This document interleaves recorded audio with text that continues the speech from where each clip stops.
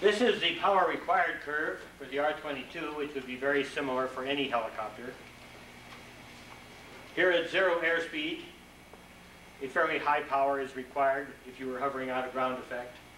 As you start to move forward, the power required drops off very rapidly as you go through effective translational lift, and then bottoms out here at about 53 knots. Then starts back up again and goes up quite steeply as you go into high-speed flight.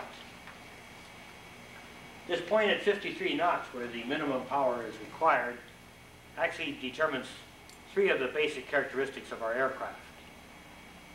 It will determine our speed for maximum endurance, because obviously we're burning less fuel at that airspeed than at any other airspeed, and therefore can stay up in the air longer. It also will tend to determine our best rate of climb speed.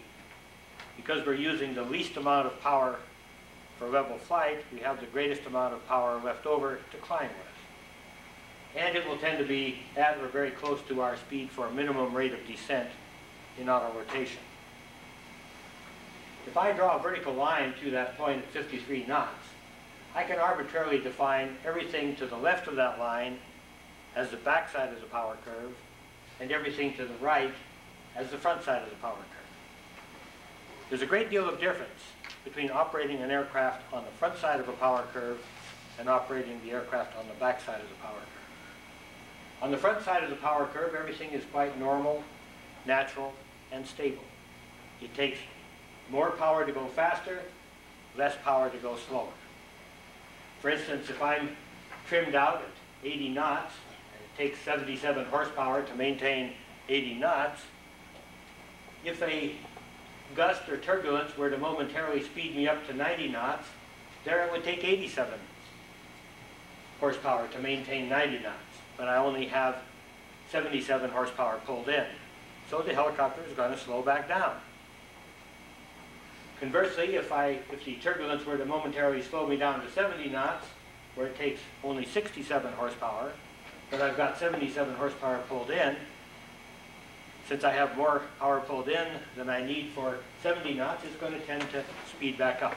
In other words, it's going to tend to come back to its original trim condition.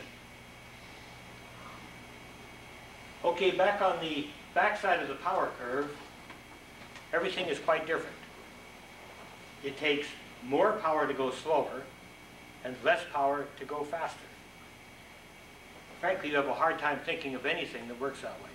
Certainly an automobile doesn't work that way, a boat doesn't work that way.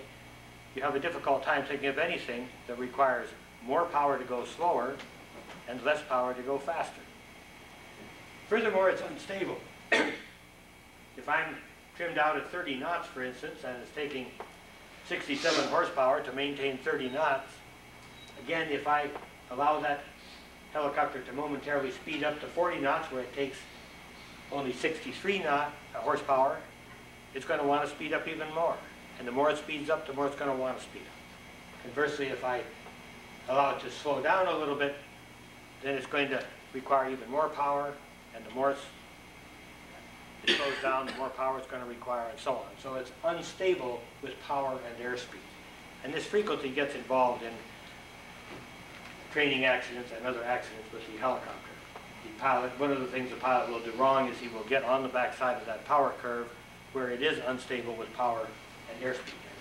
Very quickly he'll end up at a very, very low airspeed.